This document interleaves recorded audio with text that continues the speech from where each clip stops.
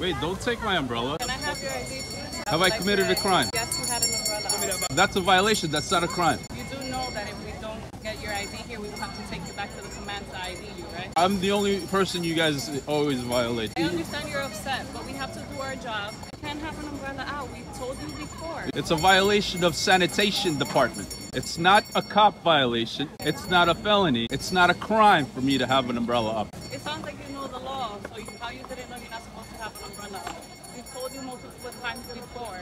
I'm being nice. If you don't give me your ID, I will have to take you to the command to ID you the proper way to get. Multiple guys in black suits have spoken to me about not having an umbrella. I've been doing this for 10 years. I've never got questioned about my umbrella. And now you know. No, will you show me your ID? Yes, I'll take a picture of your ID as well. So let's do an exchange. You give me your ID and I'll give you mine. Okay, with a badge ID, not your driver's